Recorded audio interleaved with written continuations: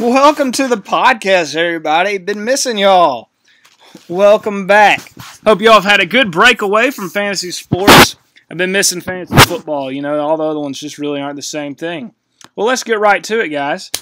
The first things first is the draft. We're thinking about the Sunday after the Washington State game, the home game, so we need everyone to be down in town. That means you, Nick, again, because you said probably. And probably's just not going to cut it. Talk to John Will. He probably couldn't do group text messaging, so he got his ass kicked out. What else is going on?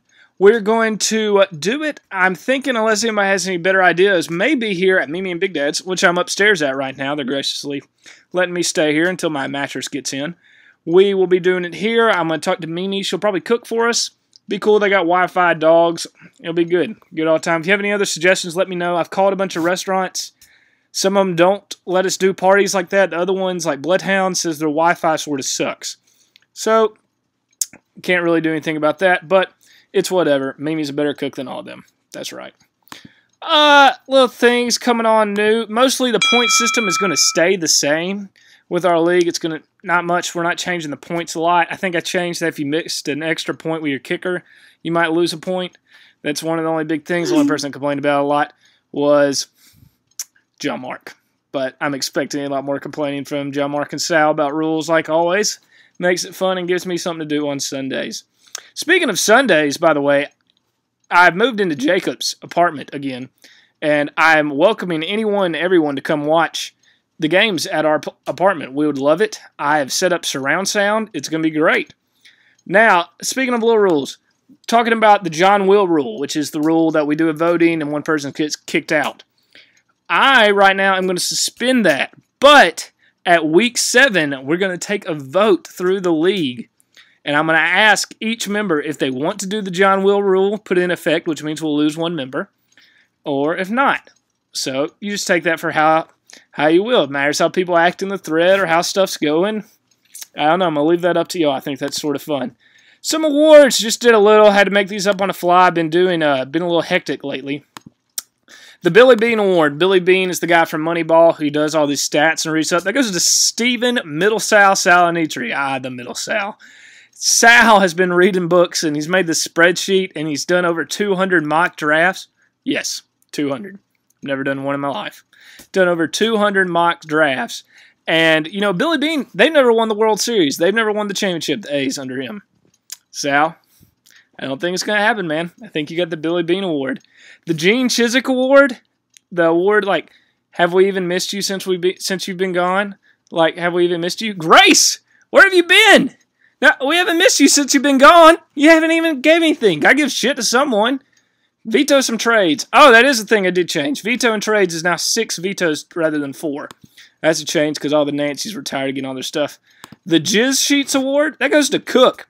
Jacob right now, in Auburn, he had a subleaser lease his place. And, well, didn't wash the sheets like a 45-year-old man.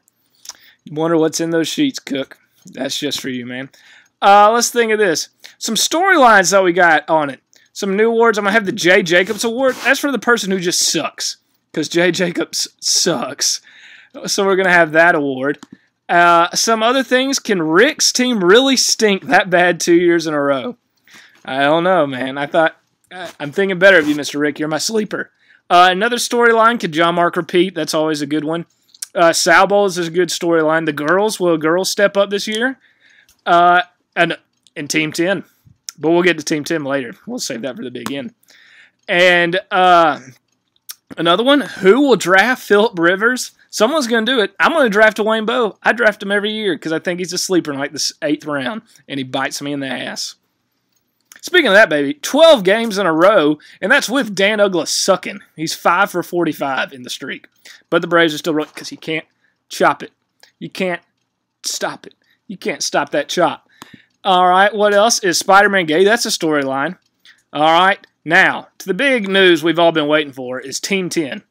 So we've had some guesses. I've heard Carolyn Salinitri. I've heard Brooks' dad, Brooks' brother, Spencer, my dad, my friend John, Emily Newby has been one, Rob Freeman, TJ has been one. All those are wrong. They've been way wrong. What do y'all think? This is amateur hour? I sent out a total of 2 requests for this position. 2. The first one, I didn't even get a message back, but it's okay. It was a long shot. I tried to get Jacob's dad in it. Didn't respond back to my Facebook message. He's my landlord. What if there was something wrong? Didn't even respond back. But it's all right, because today, this happened today. It was going to be someone else. It was probably going to be Spencer in our league. But around 3 o'clock, I got a text, and just shit got real. So I'm going to sum this up. 2010, me, John Mark, Nick, Stefcon, and Smurg went to the Lexington game. And one of the guy I knew needed me to send pictures of that game so he could post them. So I took pictures and all this, and I was going through my phone book, and I saw I still had his number. So I sent him a random shout-out text and all this stuff, and I was like, hey, I got this league, you know, we need a 10th member, yada, yada, yada, we'd really like to have you, and all this stuff. And so I didn't hear back from him. This is like a month ago. Nothing. Well, I get a random message today. It's probably the Lord speaking about it. It's probably Jesus letting me know that, you know, Brotman needs your help. And so, without further ado, guys, the person who will be Team 10 of our league is none other than a man who has 25,000 followers on Twitter. Huge. Shut down Vegas one day because he reported Cam Newton was out when he wasn't. An Opelika High grad and a guy who's very knows his football very well is the one and only Warblogle. Kurt Branch is going to be Team 10 in our league. He's very excited. I just got this confirmed like 20 minutes ago. Me and him have been going back and forth a lot today. So it's going to be Warblogle. How pretty cool is that? I'm pretty stoked, pretty excited for this season. I'm probably going to make one of these for the season. I love all y'all. Hey, to all the niggas in the struggle, it's all good, baby, baby. Woo! That was a good one. Knock that out quick. Play your part, John. My bitch a choosing lover, never fuck without a rubber. Never in the sheets like it on top of the cover. Money on the dresser.